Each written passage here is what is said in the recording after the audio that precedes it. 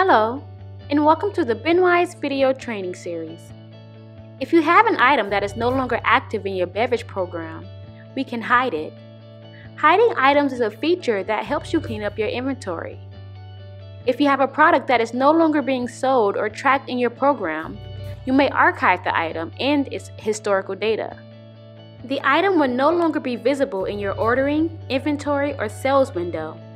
To hide an item, it must have a zero count. This will ensure that the active items are not hidden by mistake. We also recommend that items are hidden immediately after you take inventory to allow for the most up-to-date counts. There are two ways to find and hide an item. The first option is to use the search bar and type in the name of the product. Confirm that this is the correct item and that there is a zero count. Select the Hide Item checkbox and click Save.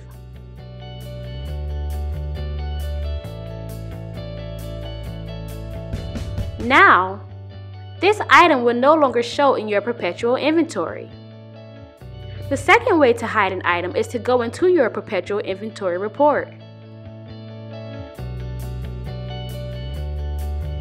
Find and select your product, confirming that the item is correct and that there is a zero quantity. Then select the Hide Item checkbox and click Save. Remember, if you scan or upload an item during inventory in the future, this item will no longer be hidden.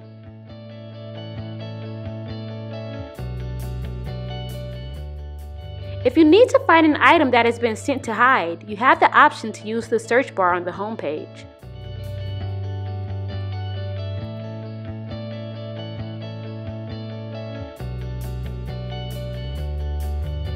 Or set the item stats page to include hidden items.